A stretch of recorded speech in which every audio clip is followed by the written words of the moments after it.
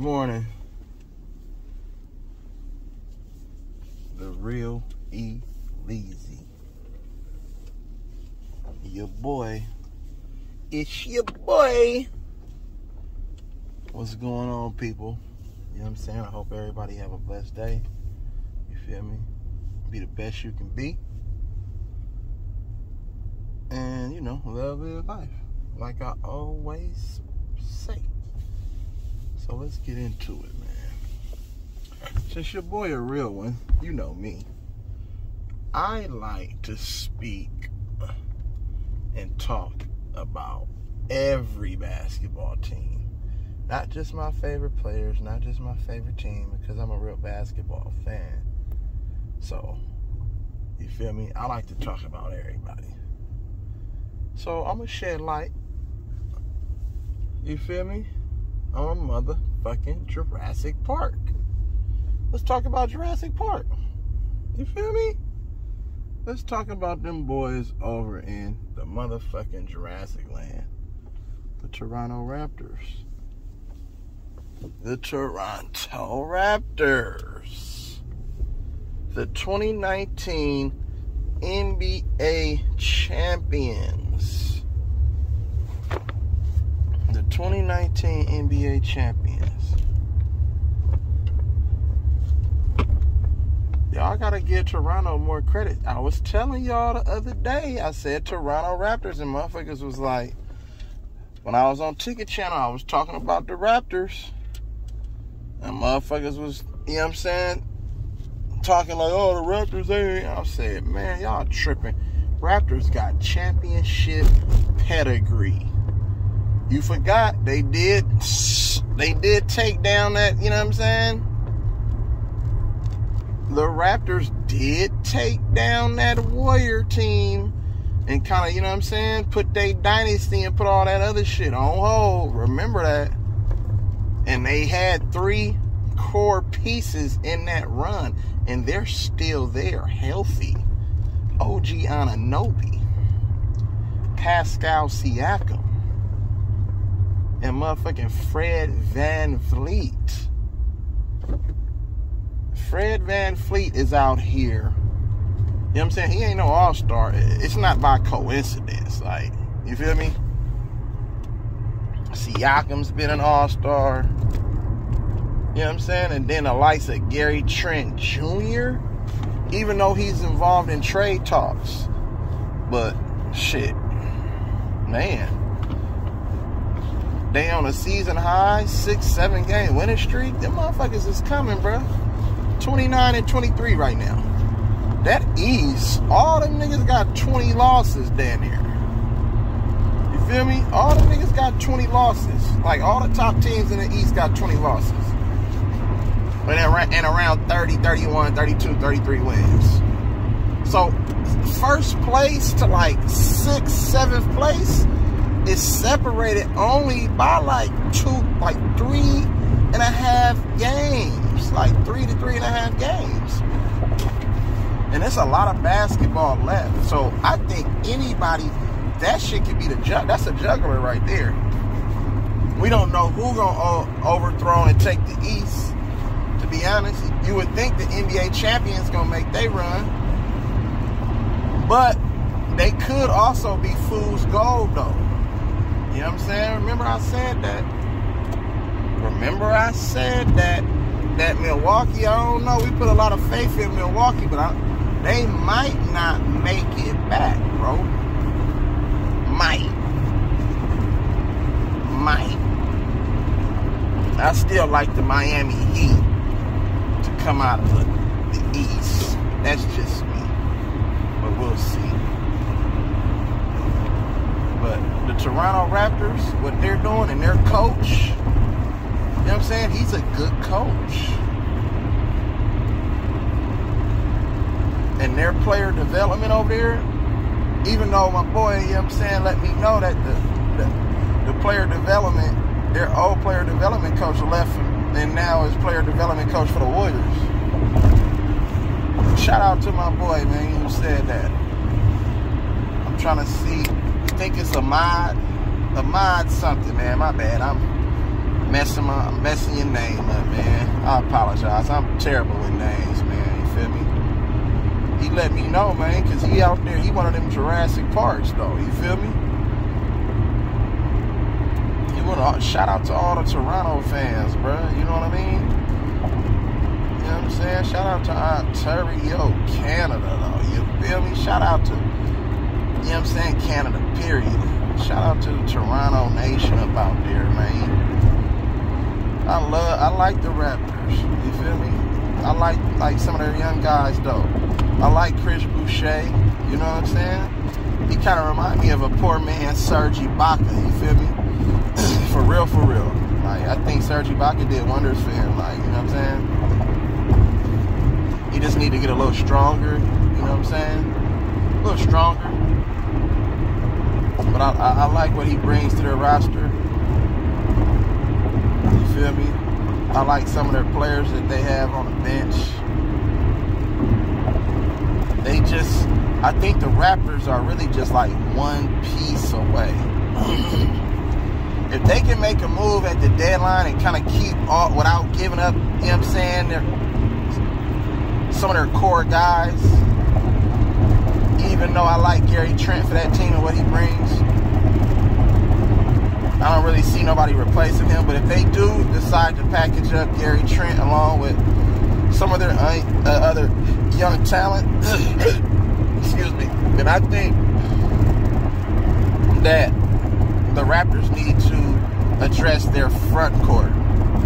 You know what I'm saying? They need to get bigger. They need to get a little bit more size, because we know in that championship run they had size. Ibaka, you feel me, Marc Gasol, and they were real valuable. You know, with Marc Gasol being a former defensive player of the year, even though he's slow than the motherfucker, but he played positional defense. He had a real high basketball IQ when it came to defending. You know what I'm saying? Helping. You get what I'm saying? Always in the right place, communicating on D, and then Serge Ibaka, you feel me? Him being a rim protector and being able to stretch the floor and knock down shots. Like, I think every team needs a solid big, like, you know what I'm saying? A solid 4-5 that can just defend and rebound and communicate on defense. You know what I'm saying? That proves vital. Look what Kevon Looney, you know what I'm saying? His motherfucking stock has went up. What Kevon Looney is doing, he can't jump over a motherfucking quarter. But he has a high basketball IQ. You get what I'm saying? And he's healthy. You feel me? And he has a long wingspan. Like, you know what I'm saying? And he hustles. Like, you feel what I'm saying? He communicates. So that's proven big for the Warriors. He's been holding the fort down until James Wiseman comes back. But I'm just giving an example of what I think the Raptors, where they're lacking and what they might need. Like, you know what I'm saying? So if they can get that, then I think that, you know what I'm saying, they gonna be there. Like, you feel me? They gonna be there, because we know Fred VanVleet can create his own shot, and he's a guard that's a two-way guard. He can play defense. He was giving them motherfucking Steph Curry and them hell in that 2019 finals.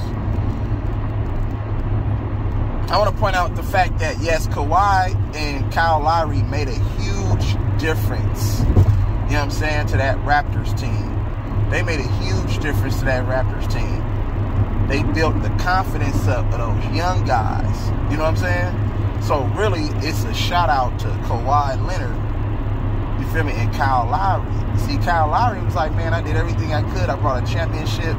Boom, I'm turning the keys over to Fred VanVleet. He didn't want to, you know what I'm saying? He didn't want to be like, he didn't want to overshadow what Fred VanVleet started to become. So he just said, you know what, just get me out of here. You know what I'm saying? I gave all my blood, sweat, and tears to the Toronto Raptors organization. They gave me a shot. You feel me? They believed in me. And now, you know what I'm saying, he moved on. Like, that's what real veterans do. Like, you feel me? You keep your promise, man. You bring a championship. You don't just run and say, fuck it, I'm chasing titles. Kyle Lowry not chasing titles. He left in free agency. He was a free agent. He left. You feel me?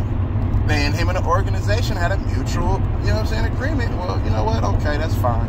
Thank you for everything that you guys done for me. You know what I'm saying? And the organization, you know what I'm saying, reciprocated the energy and loved everything about Kyle Lowry. Consummate pro, man. You know what I'm saying? But you got niggas like LeBron James and shit who want to chase the ring because the grind was too hard. The grind was too hard, nigga. We seen motherfucking Kyle Lowry go through losing season after losing season. Or, I wouldn't say losing season after losing season, but exits to the playoffs. Couldn't make it over that hump. And then Kawhi, Danny Green, you know what I'm saying? And guys like that came over. And you see what they did. So, you know, shout out to the Toronto organization, man. You know what I'm saying? Masai Ujiri, man. Shout out to Masai Ujiri. You feel me? You gotta have basketball. You gotta have, like, basketball. You gotta have, like, basketball, like, savants in your motherfucking organization, bro. Like, people who understand and evaluate talent. Look what the Clippers doing. Who's over there? The mastermind, Jerry West. Jerry West gonna bring a championship to that organization. I can for sure guarantee in the next 2 to 3 years, you feel me? Next 2 to 3 years, the Clippers are gonna be the talk of LA. I'm telling you, watch. But I'm just making my point, man. It starts at the top of your organization, bro. If your motherfucking front office is wrong and they in it just for the money and all the wrong reasons and being selfish, you know what I'm saying, and having fucking egos and hella pride, then it's going to have a trickle-down effect. And I don't give a fuck who you hire as coach. You feel me? These owners get in the way and stunt the growth of some of these organizations. Period, point blank. It's like a fucking plantation, bro. They don't want a motherfucker to grow. They want a motherfucker to go make that money. But is it about winning? That's what this shit all boils down to. Nigga, motherfuckers don't play this game just for the bread. I know a lot of motherfuckers, nigga, who play this shit because they want to win, nigga, at the highest level, nigga, and compete. So, it always starts with your front office. Remember that. You want to build a championship contender. You know what I'm saying? And there's a lot of teams that's out here coming. You know what I'm saying? And that's a testament to their front office. And then it's a trickle-down effect. And you gotta have high character, high IQ guys, man, who's selfless and who competitors for real. Because the money you're gonna get rewarded with winning. The money gonna come. Everybody gonna get looks. If the team is winning and everybody playing a key role, nigga, you gonna get paid. Believe that. You feel me? Because everybody can't be the man. Understand that. Everybody can't be that nigga, bruh. That's not how this shit works. You fit into a role, bruh. And that's not trying to put you into a box, but in order to win at anything, you have to play a particular part. Even if you work in that company, like, you know what I'm saying, in life in general. Everybody can't be the man, bro. You know what I'm saying? You can be the man behind the man, though. Like, you feel me? That part. So understand that, man. A little free game for you. You feel me? But Toronto Raptors, they coming. Because Pascal Siakam, like, you can't really guard him, bro. The things that he's able to do, you know what I'm saying? The things that he's able to do is pretty solid. Coming up out of New Mexico State, man. I like the Pascal Siakam. You feel me? And shout out to Pascal, man. We know the story about, you know what I'm saying, his father and his family, you feel me? So it's a testament to his hard work, man. He put the work in, and it showed. On the biggest stage, it showed. So, you know what I'm saying? Shout out to Pascal, man. Pascal. Spicy P, man. You feel me? They call that boy Spicy P. Nigga, like, nigga, what? Y'all niggas is crazy to the motherfucker, cuz Spicy P. And then motherfucking Baby Drake and Fred Van Fleet, boy. Little Baby Drake, man. You feel me? Out there doing his thing. And then OG Anunoby, big, strong, like 6'5", 6'6", can defend, like, you know what I'm saying, can knock down an open shot, hustle, you feel me? Come on, man. boys out there, they got ballers over there. But the one thing I would say, oh, I'm tripping. My bad, bro. My bad. That's me. My bad, y'all. My bad, Toronto. My bad, Jurassic Park. My fault. Shout out to Scotty Barnes, bro. Florida State, bro. One of the top rookies in the NBA, man. Doing his thing about here. Size, poise. You feel me? Ready for the big lights. Scotty Barnes. I forgot all about Scotty. My bad. I love Scotty. Can stretch the floor. Great in transition. You feel me? Long. Can post up. And then coming from Florida State where you already know they get down and dirty over there with the defense. They play D. So that boy ready. Scotty Barnes can be a defensive player of the year. He has defensive player of the year talent. Straight up. Keeping it 100 with you. Keeping it 100 with you. He's a two-way player. You know what I'm saying? And you can't say that about many players that come into the league, especially as a rookie. So the things that Scotty Barnes can do, he has good vision. You know what I'm saying? The guy is long. He understands how to play the game. Basketball IQ, like, come on, man. High character guys. Shout out to their front office, man. You know what I'm saying? For making that happen. Like, you feel me? So Toronto, they gonna beat. I like Toronto. They just need some front court action going. If they can get some front court action, then I think they'd be cool. I don't know who's out there. Maybe they can. You know what I was just thinking? Right? Maybe they can target Jonas Valanciunas again, bring him back, right? Because he's a double-double machine. The low post presence, yes. I wouldn't say his defense is all that, but he provides them size in the middle. Or if New Orleans is not trying to come up off of Jonas and they asking for too much for him, maybe target like a Jackson Hayes. We know he was in the. We know Jackson Hayes was in the news. You feel me? We know he was in a press, man, for some bad shit with the domestic violence shit. Maybe New Orleans is like, yeah, he young and talented, baby, but we can't have no head cases on the squad. Maybe they come up off of him because Jackson Hayes, you know, he has a lot of potential. He was highly scouted, you know what I'm saying, coming out of college.